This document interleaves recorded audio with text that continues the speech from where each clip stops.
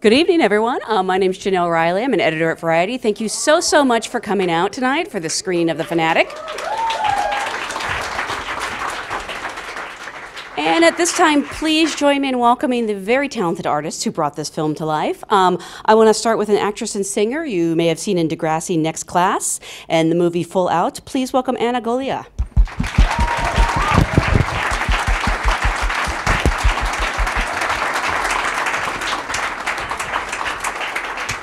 Also joining us is an actor you've seen in the series Nikita, as well as films like Final Destination and the SLC Punk movies.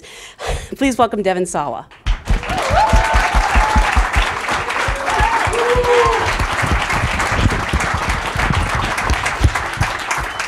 I almost called you Hunter. That's why I was like, wait a second. Oh, goodness. Can I have an autograph? Just kidding. Also, please welcome the film's writer and director. His previous films as a director include The Education of Charlie Banks and The Long Shots. I understand he has a nice musical career to fall back on if this doesn't work out. Please welcome Fred Durst.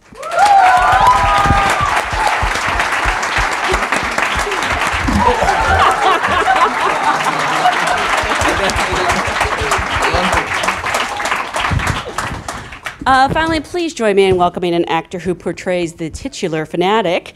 He is a 2-time Academy Award nominee, a Golden Globe and Emmy winner, a 3-time SAG Award nominee. I literally do not have time to list even part of his filmography, but it of course includes little-known films like Grease, Pulp Fiction, Hairspray, my personal favorite, Face Off. Please welcome John Travolta. Oops.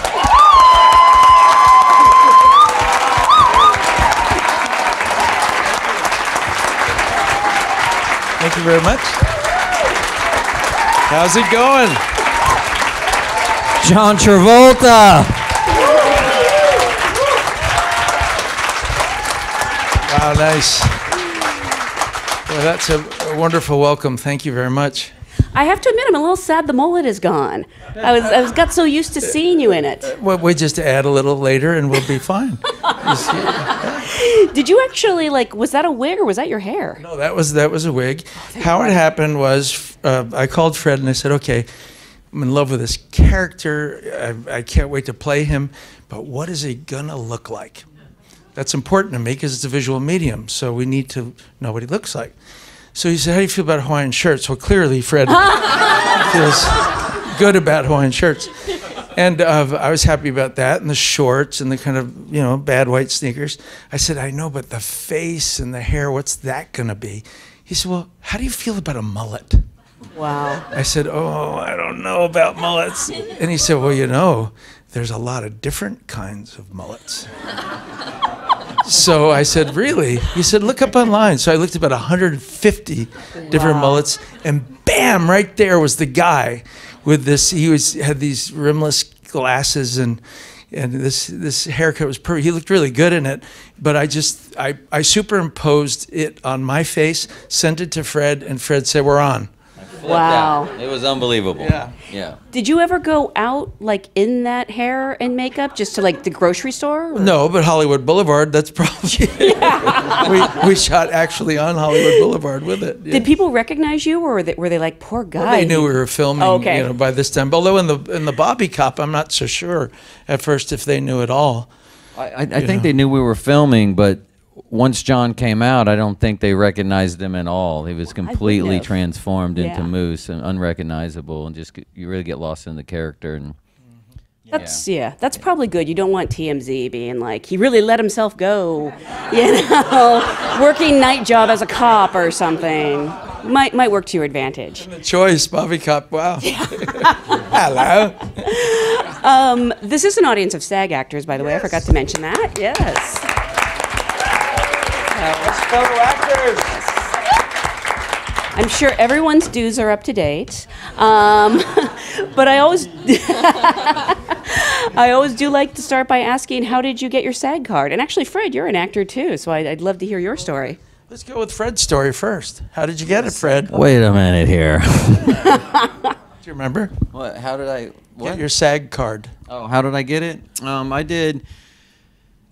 Gavin Pallone and Lily Zanuck asked me to do play a character in a mini-series they were doing called Revelations. And that's what I was very scared. Didn't realize I was been acting the whole time with Limp Bizkit, because I didn't realize I was acting until I got on the movie set, and I go, oh, this is just turn it on like that. And I was very fortunate to feel comfortable with those people, but that's how it happened. We were in Prague, and I was stuck there for a month in freezing cold, but it was an amazing experience, and it just gave me another perspective on how much incredible talent it takes for an actor to teleport you somewhere. You know, it's really, I'm in awe of the talent. So I have mad respect for all of you here. It's Fred just unbelievable. does love actors. I can honestly tell you that. Yeah. And what an amazing director Fred is. Without him, thank you. Because when I arrived, and I do believe you arrive at a moment when you know that you can play this character, you portray him with confidence. But Fred always improvised with me prior to every scene. And he'd say, how you doing, Moose? You know, and then I would go into my stuff. And Moose was always there. Always Always. there. And then encouraged me to talk to all the departments, lighting, props, hair. But, you know, they were all into it. So it was one of those group things, I think, you know. But Fred is utterly a detailed guy, and really loves the create part of building characters and telling stories in a very freeing way. And one of my absolute favorite experiences of all time was working with Fred on this film. Mm-hmm. Yes. Wow. I mean, that puts you up there with some of the greatest directors of all time, if you think about it. Yes, it does, and as he should be. I think, I've said this before, but I do think great directors trust actors, and they let them do their job. I remember years ago, 1980, Brian De Palma said, I said, well, would you like me to do it this way or that way? And he said, well, I'm paying you a lot of money. Why don't you tell me which way I should do it? He said, 90% of my job was over when I hired you. So, you know, please, you make the right choices. And it gave me my hat to wear. And every actor loves being trusted and their instincts being trusted. And if it's cast well, like you have done in this film brilliantly with my fellow actors here, you don't have to worry about them so much. You just trust their journey, I think. Don't you think, Fred? I agree. I think that, you know, fortunately you have a chance, hopefully most of the time, to know who you're getting involved with and know what they're bringing, or have a chance to interact with them or see their earlier performances or them as an actor. And I do believe that's why you engage and you commit and you go on the journey together, because you trust them and you trust their ability and you want them to bring it. You know, I don't want to tell people what to do. You know, I just want to empower people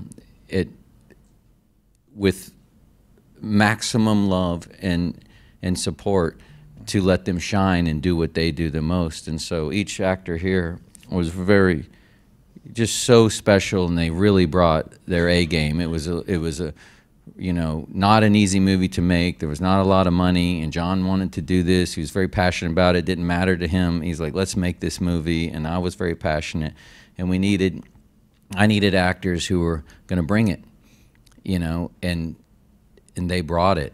And it wasn't about me, you know, contouring anything or doing anything like that. It was about, hey, I trust you. And this is when, by the way, when Moose showed up on set and the principal of photography, the camera test, I'd never seen Moose. I'd only seen the superimposed mullet. And Wow. and so we'd been talking forever, and sometimes I would be talking to Moose on the phone and text. Moose would contact me, and so I had this dialogue with Moose. But when he showed up on set, me and Conrad Hall were, you know, just waiting on John to show up at the right time, and boom, right on time, you just start hearing people laughing, and this great vibe, and this loud voice, hey everybody. And then it was Moose. He showed up as Moose at the camera test and did not break character at all, and it literally floored the entire crew. The enthusiasm was through the roof, and we all looked at each other and we said, we have a movie. Wow. And that is amazing. And so, yeah, I do agree that you have to trust the actors, what they're going to bring. And what actors to trust. I mean, Devon and Anna, man, oh man. I mean, when, you know, you may be satisfied when you cast correctly, but each actor has to feel that the other actor is exactly who they want to play with. And if it's offbeat, you can try your best, but if you try your best and you don't buy it, it always ends up somewhat mediocre. But with these two, I don't think I could have been happier, because they were so fantastic in their delivery of this. Yeah, it was a great set to be on. I think. Did you actually get to meet John on set, or was he always Moose? We had done another movie. The nice thing about my experience is I've worked with John before, and the first time I worked with him, I worked with more of John, the actor who showed up to set and did his lines and contributed and all that. But this time was the first time I worked with John, who showed up as this different guy every day. Like it was Moose, and he he spoke to everybody as Moose, and it was I mean, to work with John Travolta in that way was I mean, I have goosebumps right now just thinking I did that. It was just I'm speechless. And he gave me goosebumps as Moose. Yeah. Because it was he couldn't just this is perfect. Moose is in love, Wow. It was but to both of their credit, there was a lot of names being thrown out and coming our way, and it was an interesting script, but John says, I want you to know that there's someone out there I believe that would be really great as Hunter Dunbar. And so it was referred to me, and Devon was graceful and willing to put himself on tape for me. We had not met. Yeah, I took a break from acting for a while, and so I hadn't done anything for quite a bit of time. So I guess Fred hadn't really seen Nikita, and so the script was so good that I had to fight my ass off to get the role, and I just wanted to lay everything on tape and show him what I could bring to it. Oh, he brought it. What I was gonna say was, he sent his tape in, and I knew immediately that this was the guy. And I was like, this is the guy. It's a miracle. John, you're right. So I call up Devon, and I play a prank on him, which I love to do. I'm like, this long, drawn-out conversation where I'm going, it's not really, I'm sorry. I just want to let you know I really support you as an actor. I wish you the best. I sat there for 10 minutes on the phone listening to this guy going, listen, the tape was good, but, and it wasn't even like a minute. It was like 10 minutes of like, dude, just okay, I get it. You're going somewhere. You're going a different way. I get it. No, but I dropped it, and he was like, yeah. Yeah. And the same with Anna. There was all these different people coming through, and these different actors, and Anna was referred to me. And I said, well, let's see. I have to choose by tomorrow, and I have someone else that I feel might be appropriate. Anna throws herself on tape within like 2 hours. Literally by the way. learned 2 pages of material and sent me the tape. And I hit the John up, and I go, check this out.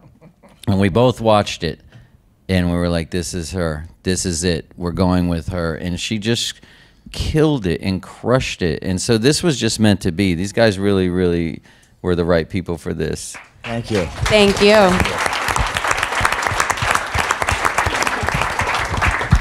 John, what was your audition like? No, I'm just kidding. I am curious, though. I mean, in some ways, do you sort of miss auditioning? It's probably been a long time. Oh, you don't. Hell no. No, you definitely do not. You do not miss auditioning. Trust me. No. I don't. I mean, when was the last time you had to read for something?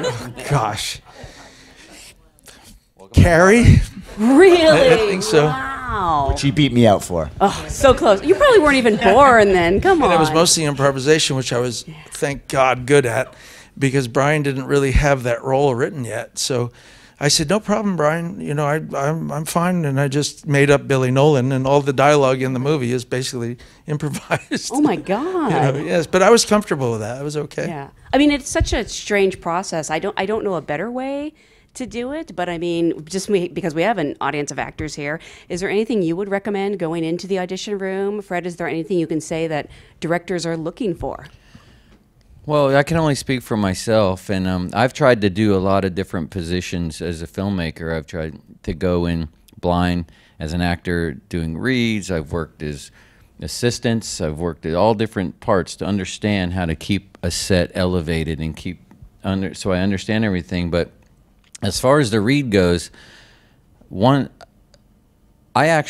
might not be good to say, but I'm going to say it.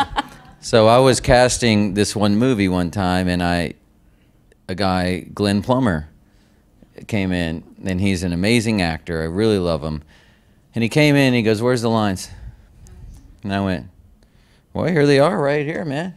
And he grabbed them, and he looked at them, and he sat down in a chair, and he was just going off the page and killed it, crushed it. It was so believable, so amazing. And I go, "You are amazing." He goes, "Just let me know if I got the part." And I gave him the part, but to me it didn't matter if he was on page or off page. What matters, I've been doing it all wrong. Same. No, it just mattered that you just bring something, and you see the person, you see the character, and you feel it, and you just know, and it didn't faze me. So I believe you just go in and be the person you're gonna be. You just let it loose and be you. And if you flub, it doesn't matter. Stay in character. Just keep going. I mean, that's what I think. I actually have slightly different viewpoint, but that's okay, because that's what. No. You learn lines. No, I like. You memorize? If I'm casting something, I like the actor to know the lines, have confidence in their interpretation. I don't even care if it's the wrong interpretation. I just love a commitment to that, because a maybe doesn't work. I like decisions. I like a commitment, and then I can see what is possible and what can be altered or not. But I think when I looked at people that were reading off the page and looking up, and they haven't arrived yet, I was less impressed than the people that just, it was as though they were on the set, action had happened, and they're performing for me. And then I get blown away, because I thought, well, they're a pro, they know exactly what they're doing. This is awesome. So I think that actor you're talking about was a kind of rarefied situation.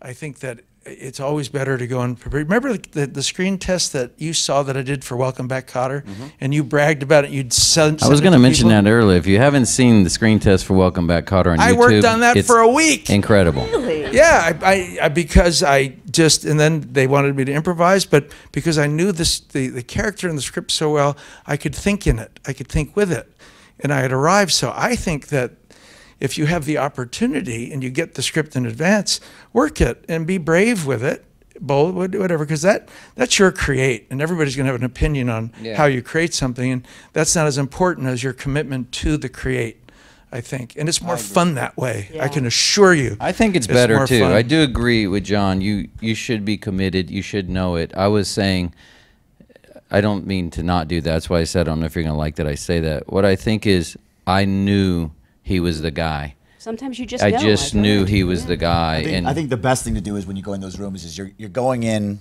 to a casting director or a director or whatnot, and you're showing, you've read the material and you've worked on the material, and you're basically saying, this is what I have to sell. And I'll take your notes and I'll adjust if I have to, but this is it. This is what I have to sell. Maybe you'll buy it, maybe you won't, but this is it. And that's it. Sometimes the final choices, you wouldn't believe how odd they are as far as the limit, it goes down to 5 people. You see 20 screen tests. Every single one of those people could do it. They nailed it. And they're all good. I mean, really good. And then it boils down to personal favorites. We like the tall guy. Yeah. Someone likes this kind of person or that kind of person, or this kind of look or that kind of look, but they've all arrived at a performance level that if they hired any one of them, they would not disappoint the production. So I think that there's a moment where you know you killed it, and let it go. Yeah, totally. 100%. Let it go, and you're going to be chosen or not, but it's not going to be because you didn't arrive at something really good, and you know it's good when you've done a good audition. Oh yeah, you walk out of there with that, killed it. Feel it. Yeah. I mean, although I will tell you a funny story. Yes, this please. you'll like this. So when I was I was 1972, and Eric Estrada was in we were both auditioning for Bonanza. And I was 18, and he's about 5 or 6 years older than I am. But he was just, you know, gorgeous Latin guy that was just strutting around. And he came, I've memorized my lines. I'm going to give this cowboy performance, and it's going to be really good, I hope. And I'm hoping, and boom, this door opens out of the casting. And he goes, I really think I got the job. Like this. And I thought, that's it? Why even bother? Yeah. Why should I even go in and do this? It's over. This guy, whoever it is, this Latin beauty, just got the job. So you can get mind fucked. And that's why I do that every time I leave a room. Way to intimidate. No taken. Wait, did he get it? No, none of us did. It probably went to, you know, Jan Michael Vincent or something, you know. You know, Anna, you were talking about how you had to put yourself on tape really quickly. In some ways, do you think that kind of helped, not having a chance to overthink it? I actually think it did. I'm also, like, I'm a stickler for lines. I want to be prepared, and I also want to respect the text and respect the project. So when I got off my Skype call with Fred and realized that I had to go on tape, I was like, well, I have like a solid 20 minutes to learn these lines, drive home, get changed, come back and do a tape. But I think being in that kind of situation where I was just worrying about the lines themselves, once I got them down, it allowed me to then get into the room and just do my job and just, again, arrive and do what I do. So I think it did end up working to my advantage, although I never do that ever again. And what was it like when you found out you were going to be, you know, sharing scenes, playing basically John Travolta's best friend, or Moose, as the case may be? Oh, it was crazy because obviously John's an icon. He's a legend. So for me to then, you know, star in a film alongside him, one of the greats, I kind of lost my mind, and so did my mom. I love you. I love you. I mean, did you guys ever feel kind of bad being mean to him? I mean, especially you. You say some. Yeah, that was never mean. It's justified, I will say, Hunter's behavior. Yeah. Like, he catches him at the worst possible moments, but still. When I saw him as Moose, I kind of put that away, put John Travolta away, and just, you know, it became he and I as characters. But I'll never forget the first time we met. It was on the other movie, and I knew he was coming down the hallway. We were doing a table read, and I just was shaking. I was like, "Oh my God, okay, this is him." So, you know, and it was, you were Moose. I was Moose. I was Moose. I was a good thing I didn't show up at your house that night. That's what happened. But it was a good thing we did a table reading, because if I was that way on set, like if it was our first day on set, I was really, you know, shaken. So. Of course. But you know what? I think, no, you can correct me if I'm wrong. It's fine. I think we're all a little Moose. Yeah. You know, I mean, think, haven't we loved someone so deeply and blindly that we just hope that there's a reflection of that love back to us, and we put them on a pedestal, and it's almost as if you don't have the ability to do that. How can you expect someone to be your fan if you don't know how to be a fan? Yeah. So I fell in love with Moose because of that part of him, not because of the misguided part of the confusion, but because of his earnestness toward love of the artist, you know. And that look when I first see you in the shop says everything to me. It says, "Oh man!" I mean, everybody's felt that way about someone, you know. Mm-hmm. And if you haven't, I'd be curious why. You looked right at Fred when you said that. I have. I'm shaking every time I'm with John. I'm curious. I mean, did you, in the writing, intend to make Moose so sympathetic? Because, I mean, like, maybe I find him incredibly sympathetic. My heart breaks for him. It really does. Even, I'm kind of rooting for him. Sorry, in some places. No, totally. And I know that's in the performance, but I think it's also on the page. Oh, yeah. You know, that was the goal, to put the audience or the viewer in an interesting juxtaposition of understanding the pureness of this person and relating to that, and it being blatant, and then watching him slowly walk with a butter knife to a light socket, you know, and you just don't want him to be making these mistakes and doing these things, but he can't help himself and doesn't know any better, but you know his heart, and you know it all the way through, and it's all about heart. So the fun thing was to make you fall in love with the bad guy. And in this movie, Moose is the bad guy, but he's the good guy. He's a good bad guy. And the other side was the celebrity situation. I had a couple of things happen before I got in Limp Bizkit, and I've always been scared to meet some of the people I really admire and love and emotionally have reacted to their art, just in case I don't have a weird experience. And I've met a lot of really talented people, celebrities. They're really good people, but they're not good celebrities. And this was that situation where this is a really good guy. He's a great father. He cares. He has a heart. He's doing what he's got to do. He's dealing with some drama and all these things in his life. But all he needed to do in that one moment was just, even if he drew a flying saucer on the guy's vest, he just signed the guy's autograph. You know, just he had to make a, wow, this guy's really different and weird. And, you know, there's a moment that you have to step back and take, I think, as a celebrity sometimes. And Hunter Dunbar just didn't take that. He had other things on his mind. And it's not his fault. And he's not obligated to do that. But I do think in this world, with how you make yourself available, there was no security at the bookstore. There's no things. You're just signing books, and it's on social media. And I think you're obligated to some extent if you're going to put yourself out there. And so it was a fun way to feel sympathetic for this incredible guy, Moose.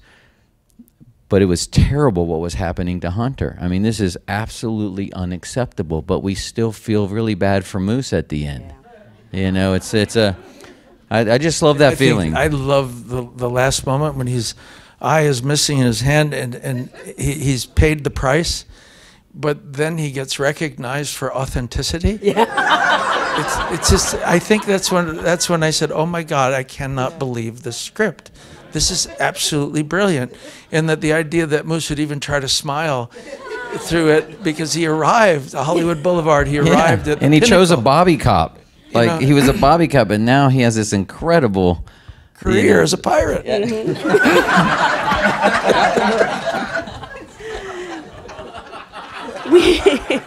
We are living in a time more so than ever where I understand that it can be scary for celebrities. You know, there is a mass invasion of privacy going on in so many ways. It's a fraught occupation. I mean, did you sort of take that into consideration? I mean, have you met mooses? Well, I think if you're famous, you meet a lot of mooses, and as I said, I think we're all a little bit of moose. But when it goes over the line, it is what it is. But I think you can navigate through that, you know, well enough. I mean, I don't go, if I'm not in the frame of mind to go out and be interrupted or be, you know, taxed to some degree, I won't go out. So I think it's my job to estimate when the proper time to do it is. If I'm in public, I just accept that's the way it should go. But maybe I'm different that way because I started out as a moose, you know, loving it. So I just became, you know, in life we become each other, and actors are better at it than anyone. You know, what is it like to be you? What is it like to be me? And I think I could see both sides in this film. It made me understand better. So I just think you have to navigate and design it your own particular way, you know. Was there ever talk about maybe playing Hunter? I mean, it seems like a fun twist to make. Whoa. And you could be Moose. You'd be Moose. He can tie you up. I just was so in love with Moose. I just couldn't imagine playing anyone but Moose. But you know, I always had Devon in my fantasy for this, because to me he was like watching Steve McQueen. I mean, it was just awesome. I can't even imagine another actor doing that, because he kind of Devon kind of is a microcosm of a bunch of movie stars that it just is kind of perfect for the scenario. He's all of those guys together in one, and I think Moose felt that way about him too. Yes, it's hard not to look at you like that right now. like like the moose look. I'm picturing you like bathed in the light, like in the bookstore. You mentioned, you're shooting on Hollywood Boulevard. I know this is an independent film. I don't know what your budget was, but low. Yeah. Low. $50 and some in and out. But however, there's a freedom to that, and I mean it. Yes. We struggled. We got it done somehow, but you couldn't even imagine trying to bring this to a big studio. They'd say, "What? He can't. He can't take out his eye. He can't blow. He can't crawl into bed. He can't do these things," and they would just make it nothing. Mm-hmm. You see, so the idea that we had a limited budget, but we could do whatever the fuck we wanted, was such a liberating thing. I agree. Wasn't it? And for John Travolta to want to do that is pretty amazing. Well, but that's, I've always felt that way. I've always been attracted to freedom in the arts, but nobody executes it better than you do, because Fred allows those kinds of freedoms. No idea was out of bounds for Fred, and I love that shit.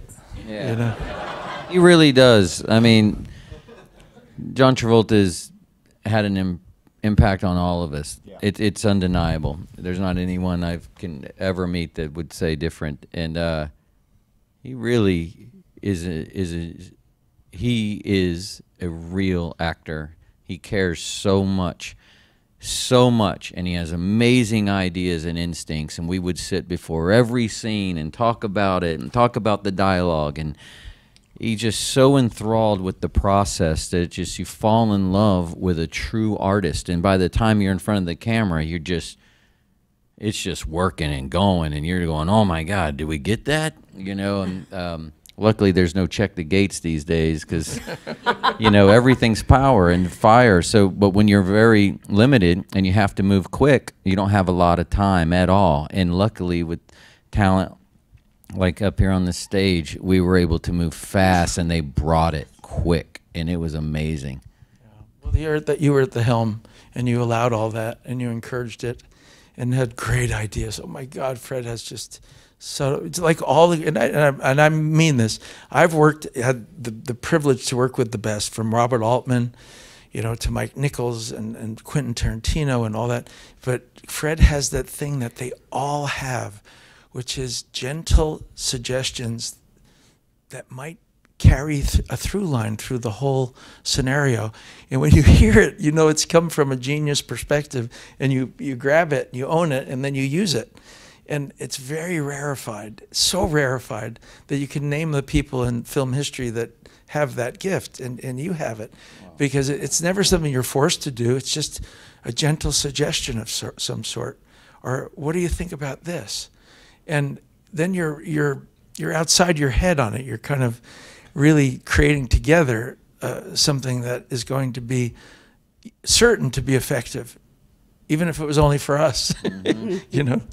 But it works. And on top of that, just the energy that he brought to set, he really lifted up the entire cast and crew, and he made it such a comfortable environment to be able to play and feel comfortable and be encouraged and inspired. Like, he really created the perfect zero working. Sleep. With zero sleep. With zero sleep. I've never seen anything like it. How'd you sleep last budget. night? Well, I didn't get to sleep last night, but it was amazing.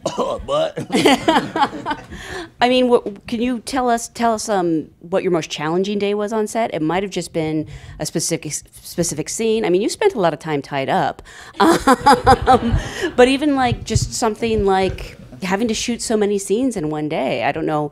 I know it was a very short shooting schedule. Well, that energy level you had to rise to every day on that bed astonished me. Yeah. Because he was at a 10 the whole time. Because wouldn't you be? If you see a Freddie coming at you, I mean, over and over. I mean, it was amazing. I've never really seen anything like that. It was amazing to watch. There's a lot of stuff that didn't make it to the film that was just like phenomenal. Like the LL Cool J. I guess we couldn't get copyrights to that, but Moose actually raps LL Cool J. And I Need Love. And oh man. So wait, it can't be on the DVD extras or anything? Well, yeah, we had John has to tell you this story. So he busted. We're on set. It's the most amazing thing ever. he goes, give me a shot. So we have this shot set up, and we don't know what he's gonna do, and he performs "I Need Love" by LL Cool J all the way through as Moose, and he's got a story of why he knows it. You know you have to do it now, right? When I'm alone in my room, I won't do it as Moose, but I'll do it as I remember. When I'm alone in my room, sometimes I stare at the wall, and in the back of my mind, I hear my conscience call, telling me I need a girl who's as sweet as a dove. For the first time in my life, I see I need love. There I was, giggling about the game that I have played with many hearts, and I ain't saying no names, playing make-believe, saying that I'm true, knowing in my heart I laugh as I say that I love you. See? I love you, girl. You see? Watch Moose do it, and that's a whole. And that was going on all day long, every day, and so that's where I got as I'm tired of the bed. That's where the energy came from. Just stuff like that, and you know, Fred could only put a certain amount into the movie, but there was, I mean, stuff like that. We did a bunch of homages to all sorts of horror films and thrillers. I turned into Pennywise. Misery, Pennywise. So he jumps on top of me. He's on top. He's doing like I can't remember your lines where he was straight Pennywising. Like it was awesome. It would be great for the DVD special to just add a bunch of outtakes, right? Outtakes, because we did about 10 different movies that I'm desperately trying to impress him that I know horror films and I'm good at them. Yeah. You know? And he started doing the whole Misery bit and slugging Devon's feet with his backpack. I mean, but in Moose's way of interpreting it. That's amazing. Yeah, we were like, damn, this awesome. is amazing. And he would say, Fred, are we ready? And then he goes, I got something I want to try. And you just go, okay, we're set, we're ready. And he comes on, and you don't know it's Pennywise the Clown or whatever. Wow. And I'm tied up. Yeah. And I'm like, what's he going to do now? Did you do the Pennywise laugh or just the... There was a laugh, for sure. He jumped right on top of Devon. You got it was a shot right here. It was both of our faces, and he got like this close. It was really scary. It was right? actually the scariest moment that Moose had. What was the verbiage? What was the dialogue? I don't know. Jimmy would know. Jimmy Marino would know. Remember Jimmy? Oh, I didn't see him. Anna, was this going? Was it want a balloon or something? Oh. Something. Oh, he had one bit which I love too. He goes, right, you see in the movie where he goes, you think, I know what you think. You think I'm a stalker. Psycho killer, qu'est-ce que c'est? We cut that too. They wouldn't let us use it. That's right. Yeah, you're not allowed to use it. There, no talking heads line. But we all had fun. He goes, psycho killer, qu'est-ce que c'est? Hey, no, fum, fum, fum, fum, fum, fum. It was amazing, man. Conrad Hall, he lost it with that. Lost it. Because it's the last thing the cinematographer thought that he would be watching. Right. Psycho killer, qu'est-ce que c'est? You know, and he must have been something meant to him. There was a moment when you said, what was the hardest time? John Moose was laying on the ground, and we had to do the squib pop where his eye gets popped out. And so he's got this incredible special effects guy, this beautiful eye, and this blood's coming. So his assistant is going to pump the blood. So we're shooting, pointing down, looking at Moose on the ground, and we go, okay, hand out of the way, boom, and we do the squib, and we count it down, and it pops, and you know, Moose has this terrible cry. It really breaks your heart, and you're watching him cry, but the guy got carried away watching him as he's pumping the blood, and he kept pumping the blood and choked. Started choking on the blood and still trying to keep that incredibly creepy scream. He thought we were still going. He said, and I said, why? You know, after I coughed up all this fake blood, I said, why didn't you stop? He said, I just got so fascinated with coming out of your eyeball. Wow. It's on tape. That has to go in the outtake. It's the most mad I've ever been on the set. I was so mad. I'm talking a gallon of blood covering up. It wasn't stopping. And I said, people don't bleed like that. I feel like Anna, you missed all the fun on these. Oh no, no. Oh, no, on my plenty of days fun. off, I Okay. was not in my hotel room or exploring Alabama. I was on set watching it all. Really? Yeah. Again, stayed it was the such whole a great time. environment to be in. So I just spent my days there watching them play and watching all this go down, and it was the most entertaining thing. That's amazing. It was really the most creative and the most fun I've ever had on a movie. For sure. With a gun to our head. Because of the Literally or time limit. figuratively? I mean, Figuratively, Yeah, okay. yeah. 17 days and a movie star. Let's go make a movie. Wow. Gorilla. I do want to say Can be done though. Yeah. Hope. There's hope.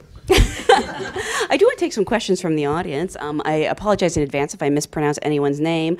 Actually, we just covered that. A question from Precious.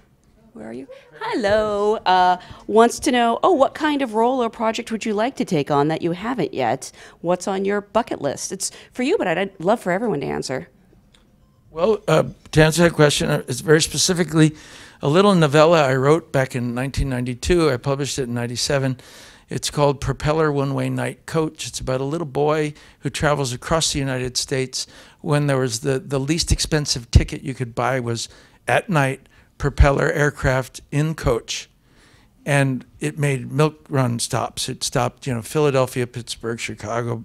And it's all the people he meets across the country. And he's with his mother, who is wants a mother who wants to be in movies. And she's quite sexy and imagines herself as a Marilyn Monroe. It takes place in 1962. And it's all the people that the mom meets and the boy meets, and it's an ascension. It's a little book. It's only 60 pages, but I want to make a movie out of it, and I want to direct it, and and I'd love to use my little boy in it, my son. Well, I was thinking of your wife, actually, when you talked She'd about be the perfect mother. in it, She's an yes. amazing actress. Yes, she is. Yeah. So that's my answer. Fred? Actually, it makes me think of something that has been on my mind since we talked about it. I would like to do a movie about Marlon Brando, who takes a short little trip with a friend. And John, believe it or not, is the most incredible Marlon Brando. Oh, yeah. Like, he kills it. Fred, I because you're so enthusiastic about my playing myself, I'll do it. No, it's only It just because floors me. I told Fred lots of stories about my 5 years with Marlon Brando, and I had the good fortune of being his favorite actor. And that being said, we just got along beautifully, and I had a lot of wonderful, touching stories, and Fred was so taken by them that he thought it would be an interesting movie to do this kind of thing, all about the love of him, not about anything else. Yeah. The story is so incredible, and I just have this fantasy about making it, and I think that's on my bucket list. I don't know if I really had a bucket list except for just be passionate about the things that I want to do and look forward to doing. And I have lots of original scripts and things I'm interested in and want to do, but this one has been ringing in my head for a while. This thing, and it's really too, amazing. actually. Yeah, and he also put him on the spot, which I don't know if he minds, but every time on the set, he'd come up to me and do this Muhammad Ali thing that always got me jazzed up. And you got to do it here, man, Which please. one was it? He just says, he goes, Oh, yeah, I they know. can't believe. Yeah. Yeah. The recognized. Yeah. He said, if someone, we was walking down the street and people saw me or you, who would they recognize first? I'd say, I don't know, Ali. He said, let's do it. So we'd walk down the street and he would love to see who got a bigger action. Of course, people would react to both of us. And he would laugh so hard about the effect that we could make at the time, When was this? You got to say you can't believe their eyes. 1982. They can't believe it. Oh, yeah. And he'd say, let's say you were the person that recognized us, and he would say, You can't believe it. You seen John Travolta and Muhammad Ali? And you're gonna go home and say, I'm dreaming. I had a dream that I saw them. He did that nonstop on the set, by the way. They can't believe their eyes. Fred Durst and John Travolta on the set. Devon, of course, that's your idol, isn't it? One of them. Sure, yeah. Muhammad Ali? Muhammad Ali. Wow. Is there anything you're dying to play? You know, I feel like I had a great year last year. Mob stuff. I like action stuff, man. I'm whatever interests me, you know. But I feel like I'm doing it right now. Yeah. When you get out of jail for what you supposedly did to the maid and Moose. No. That is part 2, Moose part 2, where I hunt him. Yeah. Moose on the loose. Moose. Called the celebrity. Moose. That's right. I want payback. I think there's a sequel there. Yeah. Moose is actually a big star now. Someone discovered him as Playing the pirate. pirates, yeah. I'm his personal assistant. Absolutely. And what about for you? For me, it's just telling stories that will affect people and stories that I'm passionate about and characters that I can really transform myself into and get gritty and, you know, not worry about having to be pretty in a part. So yeah, I'm not married to a certain project or genre. We have a question from Mark Sean. Hello. Wants to know, during the time it was hard for you to get work in acting in Hollywood, what did you do and how did it affect your life? I think this is for me. Yeah. Well, let's see. I always believed that rubbing elbows with all sorts of people fed you as an actor, and I never got worried about not working. And instead, what I did was I lived life fully and really experienced people. I never lived in a kind of ivory tower.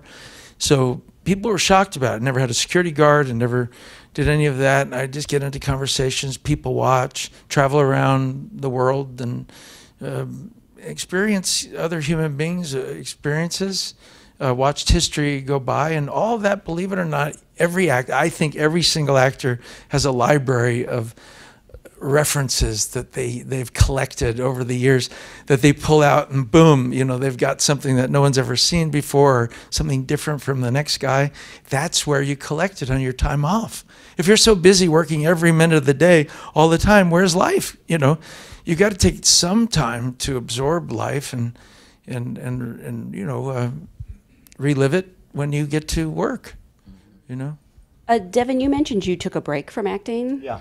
I mean, did you know you would return at that time, or did you? No, think I had no intention of returning. I had done it like John from a very early age. I think I started at 8 years old, and I went pretty hard for a lot of years. And when I was about 24, 25, I was doing things that I didn't want to be doing, movies that I didn't want to be doing. They'd be, you know, I didn't like the scripts. I didn't like whatever it was, and I was burnt out. And so I went home to Vancouver, Canada, and I switched gears and did that for a while.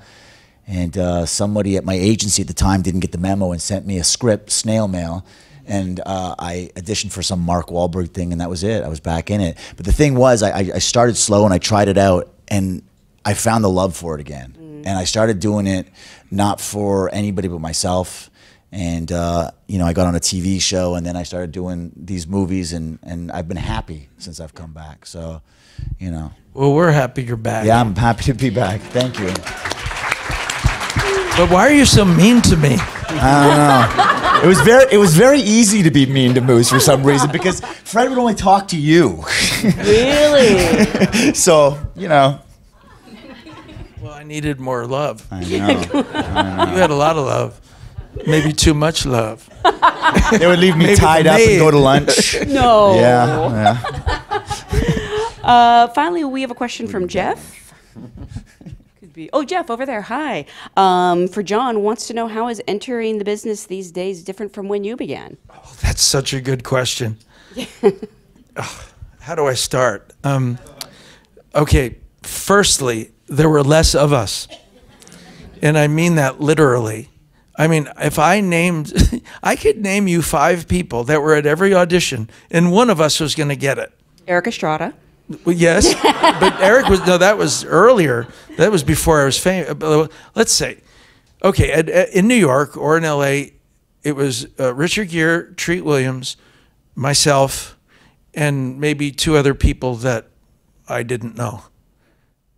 That was it. Like, there was no competition. Now there's more opportunity because it's divided in 100,000 ways. So there's more opportunity for work, but there's more people for that work as well. But we had it a whole lot easier as far as our odds at, you know, making a living in all that, you know, in theater and in film, you know. So that's the main difference I see. Do you guys see? I mean, how does it compare? I mean, is that shocking to you? No, not at all. Even when I first started, it seemed like a lot less people. Like now, there's thousands of people coming to Los Angeles every year just to, you know, get in the game. So it's a whole different business. Yeah, it's pretty crazy. Like, no matter what audition, whether it's in Toronto, which is what I call home, or LA, every room I'm in, it's like a whole new group of actors. I'm like, whoa. There's so many actors. The good news is there's a lot of work for actors, and it's all, you know, compartmentalized. But there's more work, but there are more actors, you know, and the audience. But don't forget, there's 3 networks then. Yeah. And each show had upwards of 40 million viewers a week. You know, now a big hit is 1 million people a week. Mm-hmm. You know, but there's 40 shows, not 3. Yeah, I mean, 40 channels, not 3 channels. So it's all balanced out differently. So that, I don't know if that answers your question, but that's one of the aspects I find tremendously different. And film, you know, they're doing more Marvel comic type films, and actors are having to do a lot of those where they would normally do movies like this, you know, and it's rarefied that you get to do real great movies that you feel strongly about their storytelling and the characters. So that's getting a little more, although I think it's turning around. I think there's a kind of jargonaut back into the actor's direction again, where I think we're all going to find more work that we like and not so much stuff that, you know, you just show up and be cute in or something, you know. How have you not done a superhero film yet? I'm trying to figure that out. Because honestly, I'm not. It's not my thing, you know. It's just that it's. I'm saying, I feel, you know, it's very hard. You go to the movies with your children, and you're watching, and you're going, oh please, I don't want to see this actor. It's so good. Why are they doing that role? And you're dying inside, and the kids are looking at you like, isn't this the greatest thing you've ever seen in your life? You know. And I go, yeah, it's so good. It's so good. It's so good. And it's hard, you know, it's hard. And, you know, you have to have some sort of vision for what you want as an artist and a totality. And sometimes you don't have choice and you have to work and pay the rent and do all that. But there are many ways of doing that as well. I mean, honestly, I think of Phenomenon and Michael as kind of superheroes. Yeah. Yeah, they're sure they're heroes. Yeah. Absolutely. Yeah. And Moose is my personal hero. Yeah, I saw Apocalypse Now last night on the big screen, and that's the best movie I've seen on the big screen in a long time. It's just you're just watching it. It's wow, they don't make them like this anymore. Mm-hmm. It's not only is it big and extravagant, but it's also performance driven, and it's just. Well, you hear this rumor that things are cyclical, and you know I hate it because I don't want to think that we depend on cycles in order to create futures, but it seems that, you know, maybe there is something to it, and to some degree, because I feel the effort going toward back to good storytelling and making good films, and more of the actor's role in that, and not just showing up to fill a void of some sort, you know. To that end, I want to remind everyone this movie hits theaters on August 30th. Please spread the word. It is a summer movie, so let everyone know. There's a hashtag there, the Fanatic movie.